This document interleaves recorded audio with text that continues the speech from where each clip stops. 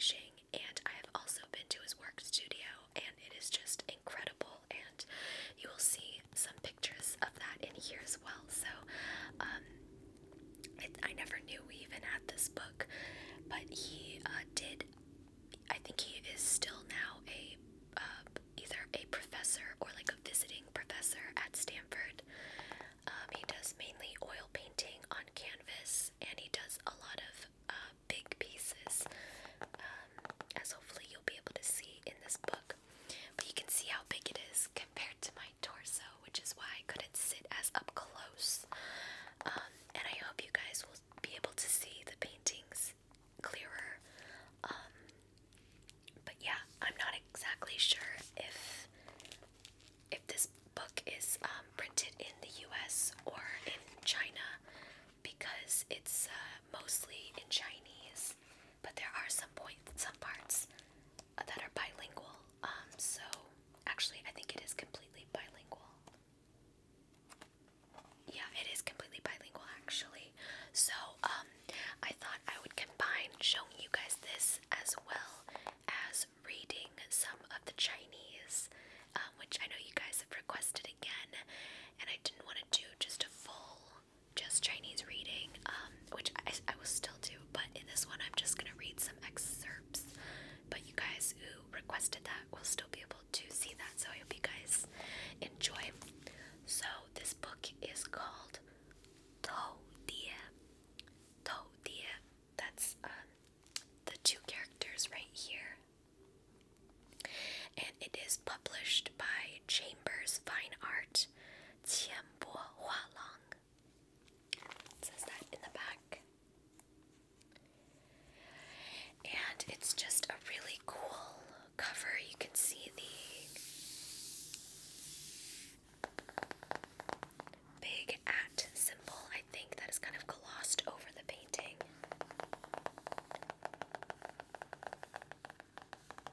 And you will be able to see a cool theme in this book.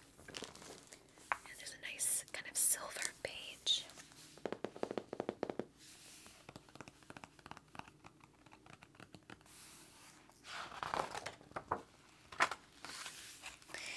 And in English, this book is called Multiple Perspectives.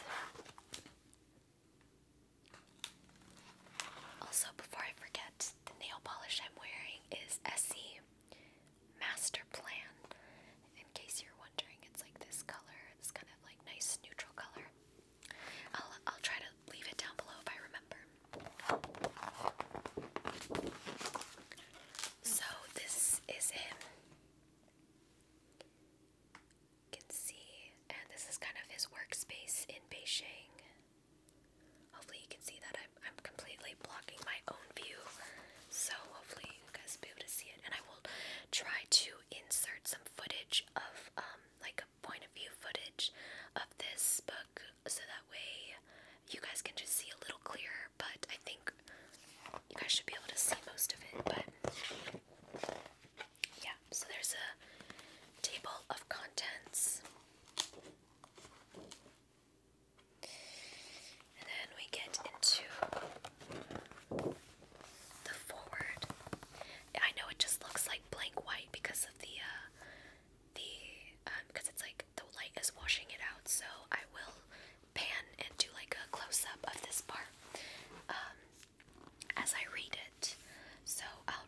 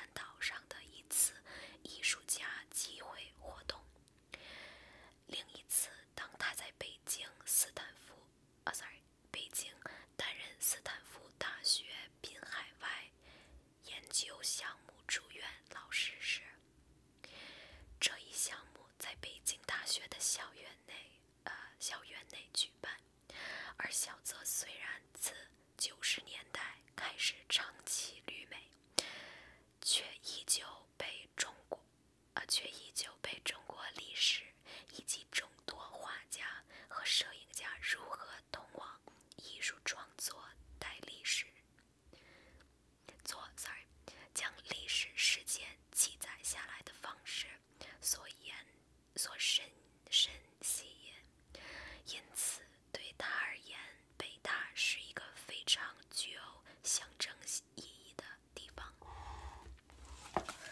So I'm going to go ahead and read the kind of English version of that because it's really interesting and it kind of sets up the theme for this book. Whenever I meet Xiaoze, we always talk in depth about his next exhibition. This is not necessarily about how it is going to differ from previous exhibitions, but rather how it will build on his accomplishments of the past 20 years.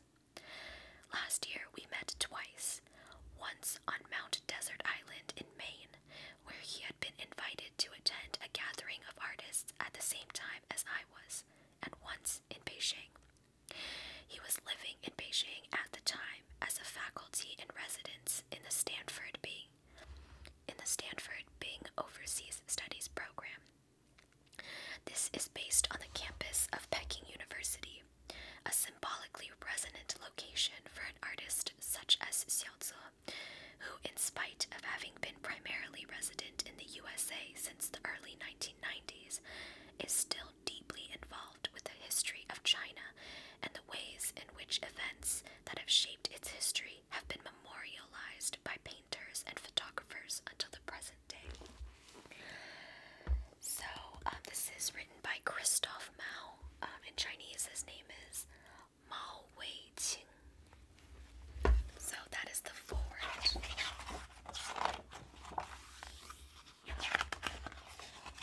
And there's some other stuff. Let's see. Okay, and then I will just go into each page and show you guys some of the works in here. So this is one of his first pages, you can see. And it looks like a painting of like a girl with the face mask. This is very common in China. It mainly got popularized, I guess, through SARS. When SARS hit Asia, especially, a lot of people started wearing those. This is his studio in Beijing, and you can see one of his larger canvas pieces. And it's just absolutely stunning. And if I can find it, I will insert a picture of my brother kind of sitting in the same chair, almost in the same position, but I think he's back facing me, of when we went to see his workspace, and it's pretty interesting. But yeah, his workspace is kind of bare on the walls, and he just has two of his canvases up. This is one of my favorite pieces by him. And you can see it looks like just a stack of newspapers and magazines. I like it because it's somewhat abstract, but if you look up close, it's almost like a photograph, like a macro photograph, and I really like photos like that where they look abstract at first, but then the more you look at it, the more it reveals what it actually is. And with this piece, I had to look for a while to understand what it really was, and then when I saw the edges mainly, as you can see on that side, that's when I was like, oh, these seem like they would be stacks and stacks of papers and magazine articles. And this is titled Chinese Library number 54, and it is an oil on linen, 78 3/4 by 185 inches. And in Chinese, it's called 中国图书馆54号. So, yeah, really interesting. I really like this. Is seriously one of my favorites from him. This is another piece that was a little clearer as to what it was, because you can see the writing on the books as if someone wrote kind of like, you know, on the side of a book, which I have definitely done before. So there's just so much detail in this. And this, I believe, is also a larger piece. Yeah. And this is titled Chinese Library number 55.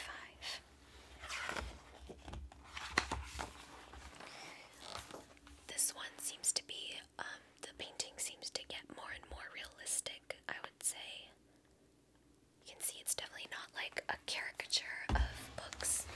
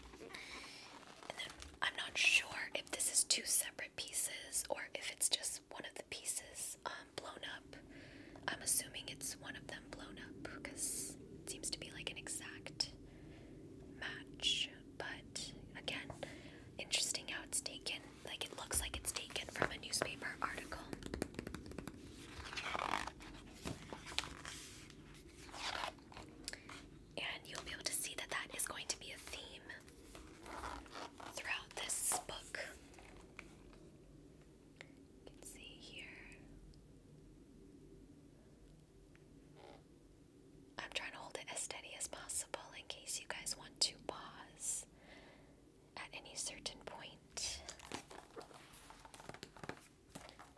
Okay. I really like this piece as well. I don't know how he painted this. Like, I swear it's like a photograph. Like, this is absolutely crazy. Yeah, because yeah, this is definitely a painting because it's titled like it's a painting. So I'm just amazed at the detail here. And again, the other painting part is blown up. This is titled May 5th, May 6th, 2012 FT. So pretty. This one again, you can see.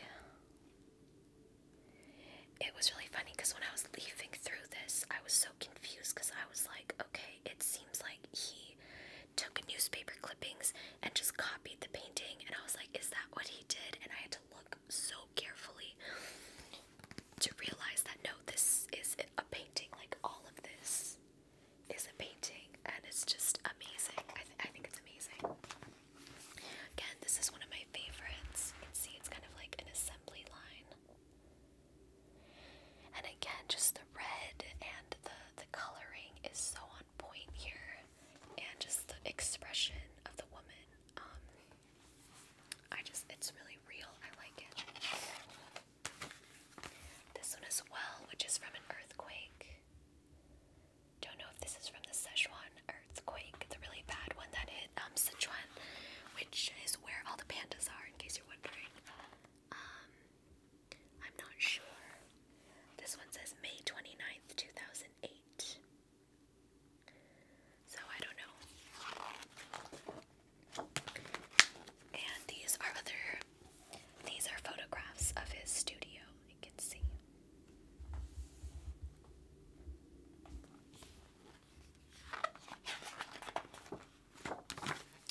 Okay, and now we get into kind of the second part of the book, I would suppose. And this I really like, and this was funny because I had to really look carefully to realize that he actually did draw on the Weibo logo and everything to make it look like this would be a photograph taken straight from the Weibo website, which, if you have not heard of it, it's considered like the Chinese Facebook, or a very big blogging platform in China, and that is the logo. Again, here I absolutely love these two paintings so much. They look so cool. There's this one.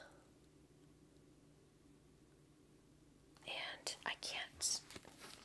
Okay, well, this one is clearly of like some sort of wreckage from like a construction tractor, and this one just looks like a house in the middle of like the street. So a little more abstract, but the way that he drew them makes it look like these were like copy pasted from a website, which I think is really cool, and says something about that, like art, and like how when I look at these, like I think like, oh, it looks like it's just copy pasted from a website, which I feel like happens a lot with artists. I don't know like why it just really resonates. Maybe it's because of my generation. This generation is such a internet online, you know, has such a strong online presence, and like this really just resonates with me. There's some more, again, like all with the logo on it, and it's also really smart because he puts it, like, if you can see this one, it's extremely pixelated, like that's what it looks like. So it's painted to look like a low quality photo, which is so cool. And again, it gave me pause because I looked at it and I was like, nowadays with 1080p and you know, HD everything, I was like, was this a printing error? Like, this is a nice book, so did they just blow up the photo? Like, what is this? But as you can see clearly by the painting behind the logo, like it's clear that